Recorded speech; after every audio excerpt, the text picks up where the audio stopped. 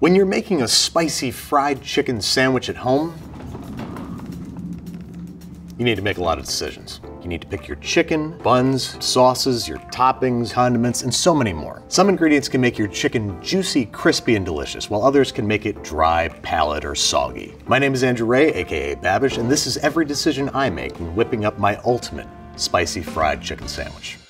When I'm taking my first bite of a spicy fried chicken sandwich, I want it to be crispy first and foremost, then juicy, then flavorful, in that order. If you want the ultimate fried chicken sandwich experience, you need to be intentional in picking each step of the process. Starting with arguably the most important step, chicken. Even though these are all chicken, they're gonna yield a different product with a different moisture content, fat content, texture, flavor, and overall quality. There are some objectively right and wrong answers on this table. Let's start with the wrongest answer, bone-in, skin-on chicken thighs. These would make for great fried chicken, but I'm not sure if you've ever tried to eat a sandwich with a bone in it. It's not gonna go your way. Very typical to leave skin on when making fried chicken, but in a sandwich situation, you might just pull the whole thing out and embarrass yourself in front of your entire church. Next wrongest option are these guys.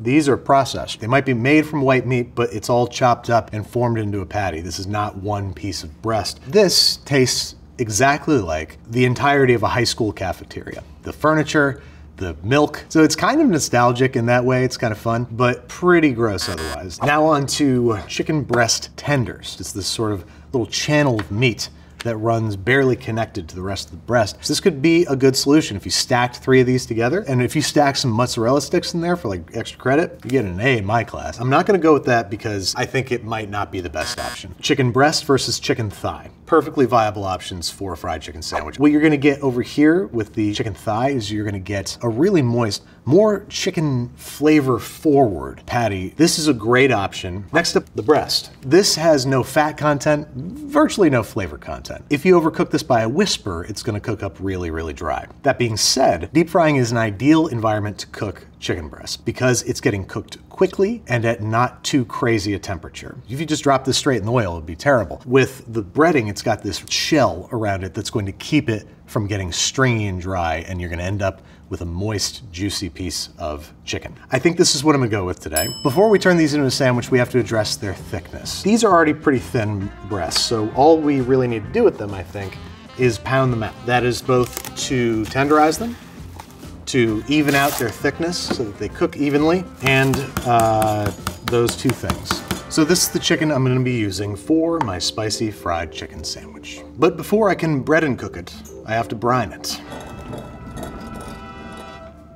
Brining accomplishes 3 main things. Helps the chicken stay moist, it imbues it with flavor, and it tenderizes it. So I'm gonna make a brine. The base of my brine is buttermilk. First off, it has a pleasant tang, and it has enzymes in it that are gonna break down some of the proteins or something in the chicken and help make it more tender. Pickle brine. How good does that sound? Fried chicken with pickle flavor in it. Like, that's awesome. The only thing you wanna make sure that you got right is your salinity. You wanna make sure there's a good amount of salt, not too much, not too little. But I'm still gonna eyeball it, so whatever. Then I've got a little dash of hot sauce here. Cayenne pepper is borderline flavorless, but it's extraordinarily spicy. Because this brine is going to go on to be the liquid element of our breading, I wanna throw an egg in there. This just adds structure. So now, chicken goes in here. I wouldn't go less than like 4 hours on this. One day I think is ideal, overnight, ideal. So here's my chicken that's brining for my chicken sandwich. Now, an essential element of any fried chicken sandwich is the breading. We're breading because we obviously want our chicken sandwich to be crispy. If I ordered a fried chicken sandwich, there were no breading on it, I would be, to say the least, confused, and say the most, offended. We have lots of different options. Let's roll through them. We have plain breadcrumbs. It's a very, very fine grained breadcrumb. This will work in a pinch. It's, you know, it's bread and you're frying it. That's delicious. It's gonna be fine, but it's not bringing enough personality to the party, and I don't think it's gonna make our chicken crispy enough. Next up, we have panko. This is a strong contender. Panko is a lighter, airier, Japanese-style breadcrumb. It's going to create a wonderfully crisp crust, but let's keep going. We have good old-fashioned flour. This is the classic way to go to make fried chicken, particularly Nashville hot chicken. So this is a tempting option. Next up, we have flaming hot Cheetos, which we contractually have to do because it's the internet. But the cameras are horizontal.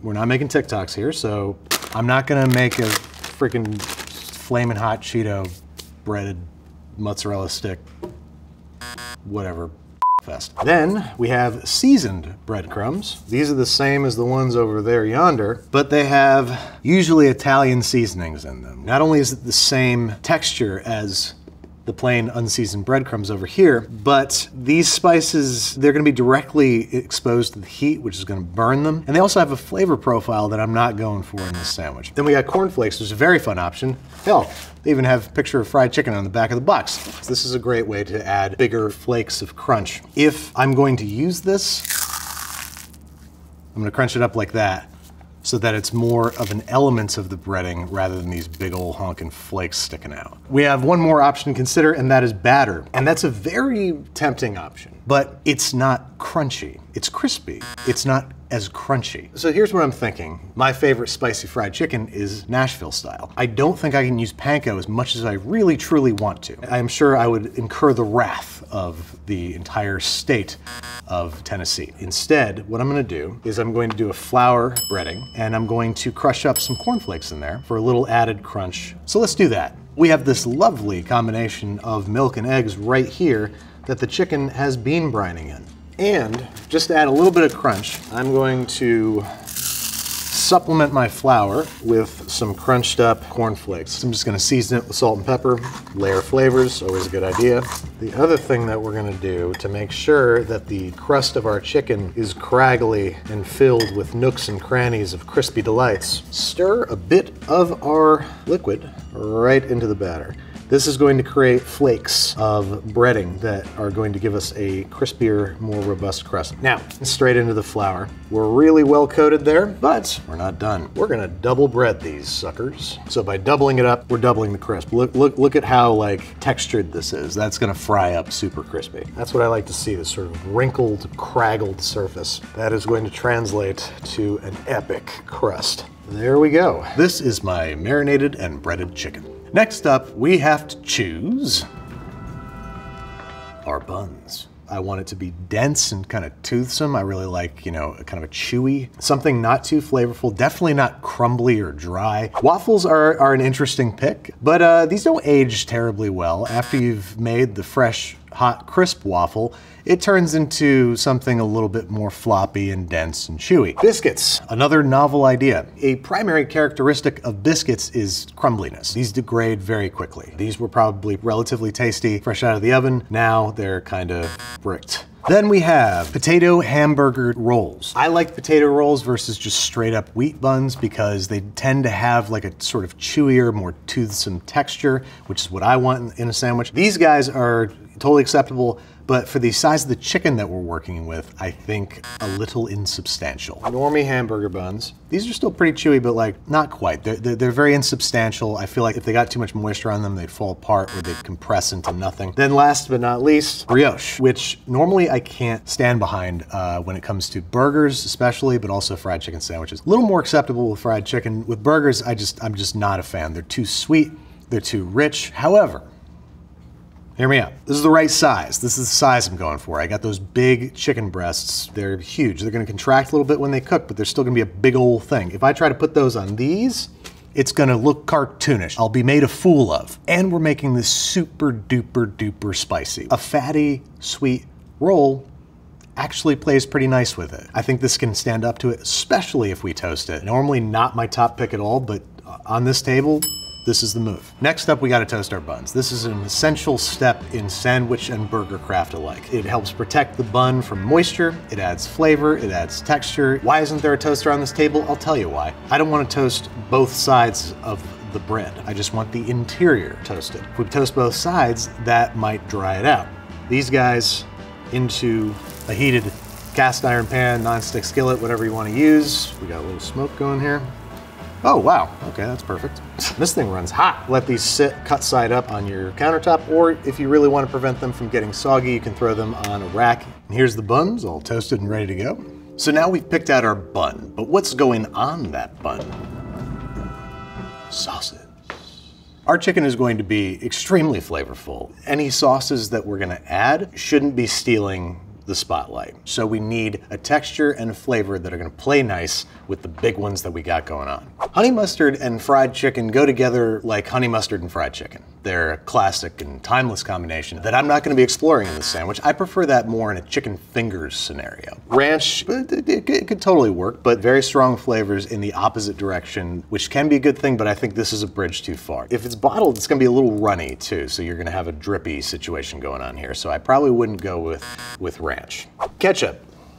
Yeah, I don't think so. I feel like it just classes down the sandwich pretty immediately. Frank's Red Hot, way too thin. If you put this directly on your sandwich, again, you're gonna have a very drippy situation, which some people like, I don't. I would sprinkle this on after the fact if your chicken sandwich was too dry and flavorless. Hopefully, we won't need that. Then on to the question of mayo. I love mayo on a fried chicken sandwich. It's kind of part and parcel with almost every fried chicken sandwich. Mayo is adding fat to the situation, creaminess. It's just a great sort of accompaniment to the crunch and to the spice. Hellmann's, totally acceptable. Egg yolks, oil, mustard, and spices. That's what it tastes like. It's solid. The same cannot be said for Sir Kensington's.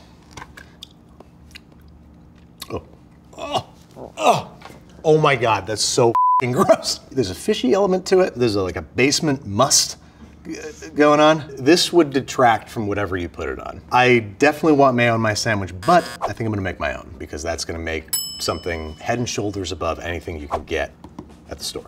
Mayonnaise, made from raw eggs. The sort of general rule of thumb that I like to use is to hit the egg with the same amount of force that it would receive if you were to drop it from about here. What is it, about 36 inches? 3 feet, roughly? Whop. You lose a little bit, but I got a shell in there. Don't listen to me, I don't know what I'm talking about. Now, when you drop it like that, you're getting a little splatter. If you just hit it with that amount of force, you're gonna get a nice, clean crack. Now we're gonna add half a clove of garlic, the juice of half a lemon, probably gonna do that much, some sugar. Need a little bit of salt in there, and Dijon mustard. An essential part of this recipe is that you need a blender cup that's virtually the same width as the head of the immersion blender. You want there to be very, very little play on the sides of the container. That's how you're gonna create this little vortex in there that emulsifies together the oil and the egg and creates a thick, creamy mayonnaise. So first, we're gonna blitz this a little bit just to liquefy the garlic and beat up the eggs. Perfect.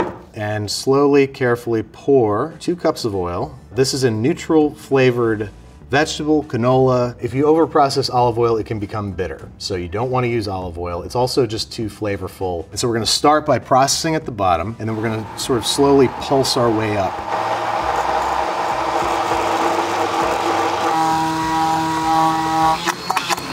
Now this is homemade mayonnaise. It's the only mayonnaise that I would eat on its own like that. Here's the mayo I'm using for my fried chicken sandwich. Next up, toppings. Somebody hit a gong? Does a spicy fried chicken sandwich need toppings? Not necessarily. We don't want it to add any sort of slipperiness or structural instability. Anything that we're gonna add should make the sandwich greater than the sum of its parts, not safeguard against its shortcomings. First up, we have lettuce. I don't know why we put lettuce on sandwiches. It adds a little pop of color, really not much flavor. I don't think it's necessary. Cabbage, the precursor to slaw. Certainly not gonna put just whole slabs of cabbage on there. What are we, out of our minds? Shredded and mixed together with a little bit of mayo and some spices. This can be a wonderful accompaniment to a spicy fried chicken sandwich because it's gonna add some tang and sort of cool things off. And that would be nice, but it's kind of overcomplicating things. I'm not sure I would want it on my perfect sandwich. I'm gonna stay away from tomatoes. They tend to be pretty slippery. And I also feel like they're a crutch. I feel like this is something you lean on if you're like, I'm just putting cold cuts on this bread. I need something on there. Avocado, another crutch, I think, on sandwiches. This is something that's going to add a bit of moisture, some softness, a lot of fat, and designate the sandwich California style. Virtually every fried chicken sandwich is enhanced with pickles. If you don't want pickles on your sandwich, that is your right, but They are a wonderful accompaniment to fried chicken, especially spicy fried chicken, because they're a hit of acid, they're a little bit more crunch. They just play really nice with all the flavors, particularly bread and butter. Sweet pickles, these have a lot of sugar in them, so they're gonna add a nice sort of layer of sweetness to the whole affair. So that's why I'm definitely gonna go pickles. Jalapeno peppers, wholly unnecessary. All the heat that we need is gonna be coming from the spice mixture that we're gonna brush on the chicken after the fact. All in all, it's super classic to put just pickles and mayo on a fried chicken sandwich and nothing else. And that's pretty much the direction that I'm headed. Here's the only topping I'm using for my fried chicken sandwich. So now it's time to deep fry, but with what? Oil. So we're deep frying because that is the way to get things the crispiest on this planet. Direct contact with oil is what makes them crisp. This is an opportunity to add a little bit of flavor, not too much. So first up we have unrefined coconut oil. This is a wholly inappropriate option for deep frying. First off, because unrefined coconut oil has a smoke point around 280 degrees Fahrenheit. We're gonna be exceeding that by nearly 100 degrees.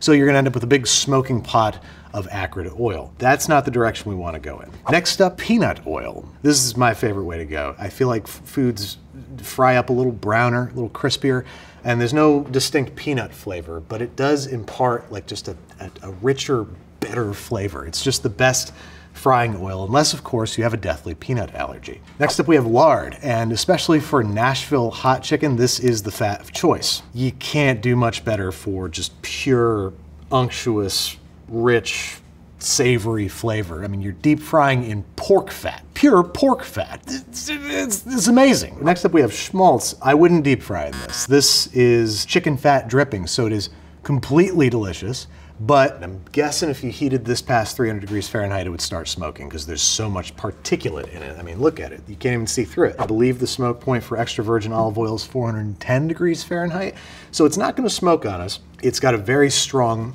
olive oil flavor, and it's gonna make your fried food taste like that too. Just not ideal for fried chicken. And it's expensive. How much was this? 25 bucks?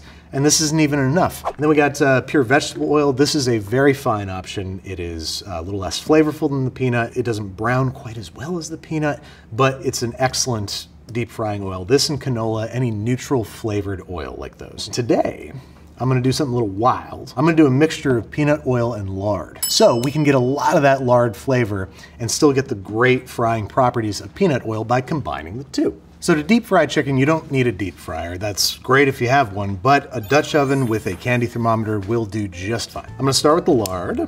It's over 3,000 calories in this little tub. To that lard, I'm going to add peanut oil. So I'm gonna get some of the great characteristics of both. The more oil you have, the less it's gonna cool off when you add the chicken. The target temperature that we're shooting for in this pot is 375. You wanna grab the chicken by its thinnest point, so you lose the least amount of breading.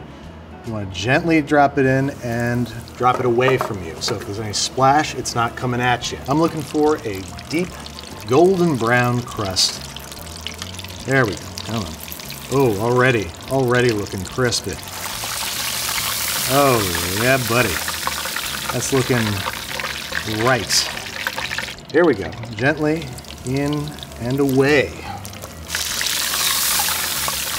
Yeah, the spray that just shot off this thing, it's like a SeaWorld. And so what we have here are double breaded, ultra crispy chicken breasts, golden brown, ready for the spice element. One decision that I'm firm on is I want this to be really spicy. And I think there's no better way to do that than Nashville hot chicken style. The only real difference between fried chicken and Nashville hot chicken is after it's been cooked, it's brushed with a hot, fat spice mixture. So that's what we're gonna do right now. We're starting with light brown sugar, paprika. This looks like it's the smoked variety, which is gonna be interesting. Garlic powder, cayenne pepper. This stuff is hot. We have this nice spice and sugar mixture, mostly spice. Now, the fun part, we're going to ladle some of our wonderful lard and oil mixture, which is still super duper hot, right over top. Got that going, let's whisk that together. Ooh. The hot oil not only toasts the spices, I believe if it's hot, less of it's going to be absorbed into the crust. I think it's gonna help the crust stay crisp, I think. Let's make this chicken angry. Just brush that hot, fat spice mixture right over top. Look how angry that looks. Oh my. This is the kind of chicken that makes you like panic sweat, you know? Like, oh, I made a mistake. All right, chicken's ready for my chicken sandwich. All right, we got all of our pieces. Now let's put them together. First, bun, duh. Grab our crispy chicken. Nice. I like that it's overlap. Honestly, I like that. I'm gonna hit this guy, the mayo. Don't be shy. I'll throw some pickles down on the chicken itself, just because that's what I'm gonna do. Come here, you crazy diamond. My spicy fried chicken sandwich. It's like theatrical, it's dramatic. I wanna get a little of everything, but first I have to eat through this nubbin.